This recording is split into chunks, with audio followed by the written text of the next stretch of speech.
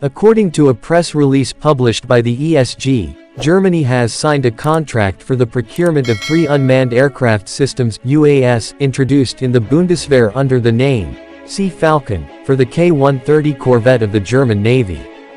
With the implementation of the project, Reconnaissance and Identification in the Maritime Operational Area (AImEG), the corvette's capabilities for imaging reconnaissance will be significantly expanded.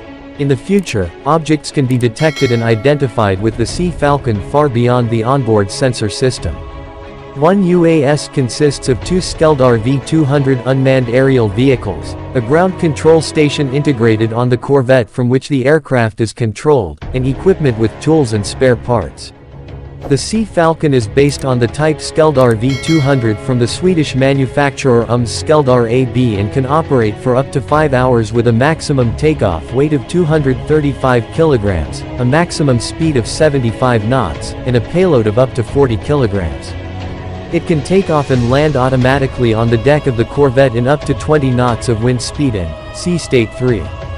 An integrated sensor transmits real-time optical and infrared images to the ground control station.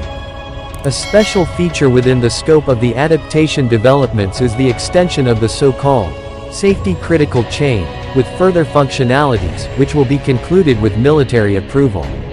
The safety critical chain ensures that the aircraft cannot leave an intended area of operation.